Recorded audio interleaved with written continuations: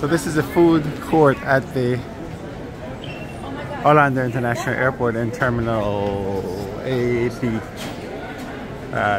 Chick-fil-A has been renovated. There's Auntie Anne's, there's Firehouse Subs. The reason I'm showing you this is my flight's delayed and American Airlines gave me a $12 voucher for meal. And so I'm staying overnight. And then I get the voucher. So $12 doesn't buy you airport food anymore. So I'm not sure why the airlines don't fix that. I think pretty much anything you eat, anything you need with taxes and all that, it's gonna cost you more than 12 bucks.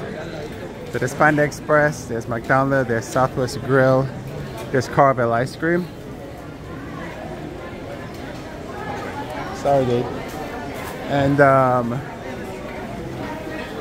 so basically by the time you buy like a meal and a drink, it's over $12.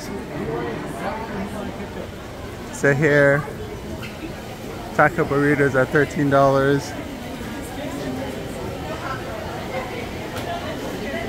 $11 for a sandwich, $3.29 for a drink. There's guac. So everything is more expensive than 12 bucks. 12 bucks can't really give you anything.